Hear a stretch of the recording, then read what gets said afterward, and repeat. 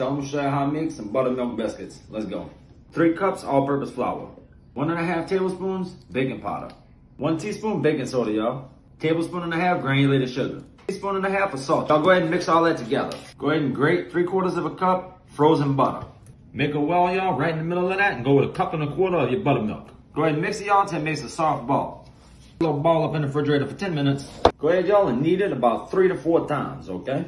Pat it out 1/2 inch. And go with what you got, y'all, and go ahead and make some little biscuits out of it, okay? Throw your biscuits up in your cast iron. Throw some butter on top of each one of them. Throw it in the oven, y'all, 400 degrees, 10 to 12 minutes. All right, y'all, so this is the biscuits. Next, we make the gravy, but check it out. Beautiful.